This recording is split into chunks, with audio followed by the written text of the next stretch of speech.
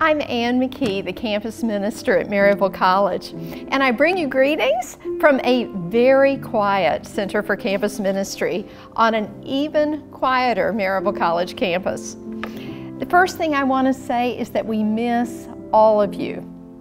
We miss the students especially, but also the faculty, the staff, and the friends of the college who normally are here learning and sharing meals and working and serving together. We hope you're all staying healthy, and we do want to find ways to support you and stay connected in this very odd time of being apart.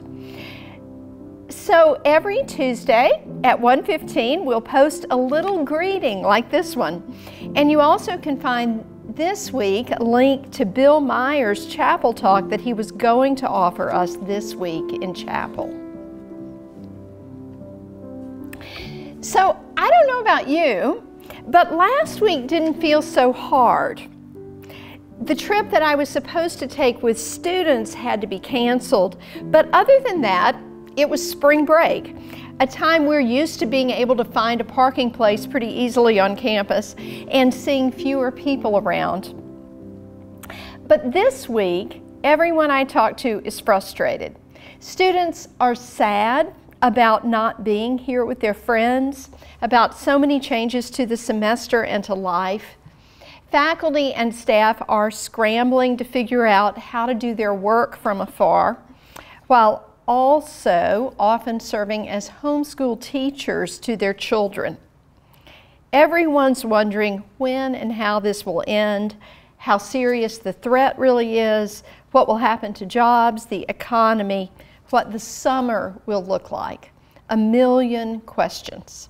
Only the dogs are happy, as far as I can tell. Our chapel theme this year is the road ahead. We just went off-road in a serious way, and we have no idea where this trail leads or when we'll get to where we hope to go. So when I think about not knowing the future, I turn to Paul, because every time he thought he had his life figured out, something different happened. And his work became helping communities figure out how to live, imagining a future that was very different than the one they planned. Paul was trying to help them live now as if the future they hoped for had already arrived. So here's what he says in Romans 8, as translated in the Common English Bible. This is Romans 8, starting at verse 4. Now the way we live is based on the Spirit, not based on selfishness. People whose lives are based on selfishness think about selfish things, but people whose lives are based on the Spirit think about things that are related to the Spirit. The attitude that comes from selfishness leads to death, but the attitude that comes from the Spirit leads to life and peace. So, speaking for myself, I was pretty resistant to the notion of social distancing when we first started talking about it. I thought it was really silly to be taught weird ways to greet each other without shaking hands. It felt wrong as a person of faith to keep distance from people when Jesus spent his life touching the lepers, sharing meals with the outcast. Maybe some of you had the same response. Then I read more and saw the paradox of this moment is that we become instruments of healing when we stay apart. We serve others by not touching, by distance rather than by closeness. It began to make sense to me when I realized that it's not my health I'm protecting. If I go into this epidemic imagining that it's my health at stake, then I might make all kinds of decisions. I might decide it's worth it to go into that crowd, or to take that trip, or to keep up with my routine. After all, if it's my health I'm protecting, then good American that I am, I think of myself as having a right to take whatever risks I want. But I finally realized, maybe last week sometime, that it's not about my health. It's about the health of many others, mostly who are strangers to me, about whom I'll never know whether my actions made any difference. This moment calls me to interrupt my routines, to not go into crowds, to keep a distance for the sake of strangers whose health is at risk, for the sake of a whole society that's in danger. This moment asks me to take myself out of the center and to imagine how every small decision I make affects others. So when Paul writes, the way we live is based on the Spirit, not based on selfishness, he helps me know that this moment is training us to think about others, about their health, about their financial welfare, about people around the world who are struggling with the same illness but in very different situations, about the earth itself and what our selfishness has done to it.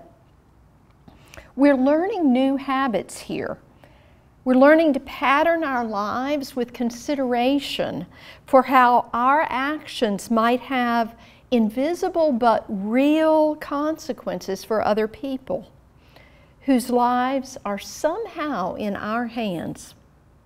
Paul says it pretty starkly. The attitude that comes from selfishness leads to death, but the attitude that comes from the Spirit leads to life and peace. That's a promise I think we can hold on to. So I pray life and peace and the generosity of the Spirit to every one of you, no matter what road you are traveling these days. May it be so for all of us. Amen.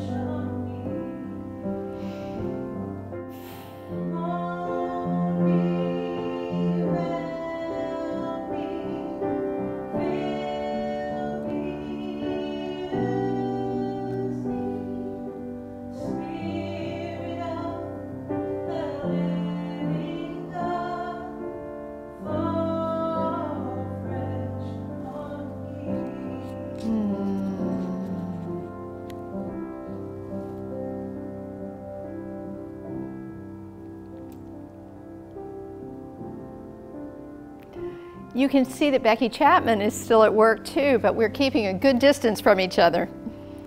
So now, if we were in chapel, this is the time that I would ask you what you want to pray for. I'll invite you to use the Facebook comments section to let us know what we can be in prayer about together, for you and for the world. But here's some things I know would be listed if you were here. Caston would ask us to pray for classes, which we do, especially in this time of transition. Maya, if she were with us, would pray for her little sister Margaret, who has been ill, and we continue to pray for Maya's family in their grief. You surely would ask for prayers for those around the world and around the country who are ill with COVID-19. You would pray for all the medical workers, for leaders who are making decisions about how to respond to the crisis, and for everybody whose lives are turned upside down in the pandemic. So let's quiet ourselves for just a moment. Holy God, hear our prayers. In our distance, bring us close. In our worry, bring us peace. In our confusion, bring us wisdom. In our selfishness, bring us your Spirit, that your love might be in us for all the world. Amen. See you next week.